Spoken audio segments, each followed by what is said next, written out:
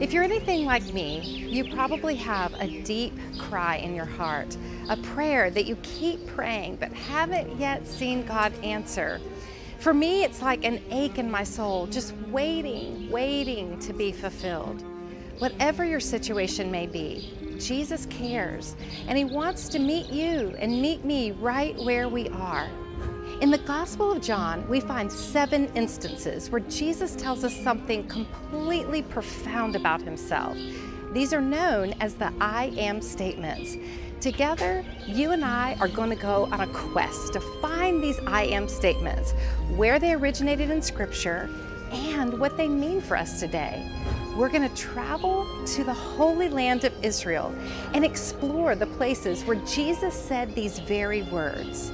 And together, we'll see whatever circumstance you may find yourself in, Jesus is the key to true satisfaction in your life and in mine.